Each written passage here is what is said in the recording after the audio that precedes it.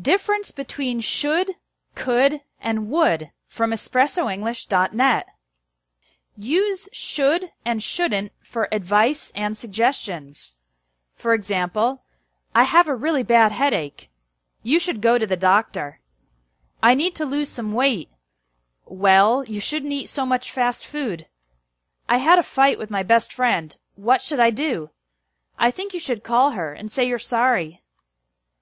Could and couldn't are the past forms of can and can't. Use them for ability in the past. For example, when I was younger, I could run a mile in 7 minutes. Yesterday, I couldn't find my wallet anywhere. This morning, I found it on top of the fridge. Last year, John couldn't speak English very well, but he's improved a lot recently. You can also use could for possibilities in the future.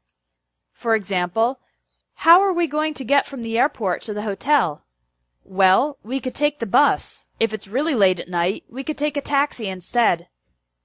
Finally, you can use could to make polite requests. Could you open the window? Could you turn down the TV? Could you make 10 copies of this report, please? Could you lend me your pen?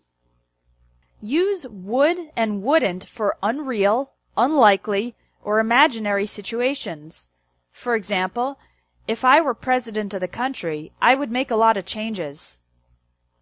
If you had called me and told me you weren't coming, I wouldn't have wasted an hour waiting for you.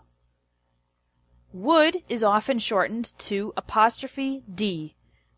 If I were president, I'd make a lot of changes. You can use the phrase would you like to make polite offers. Would you like anything to drink?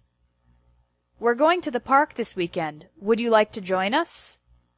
Finally, never use to after should, could, or would.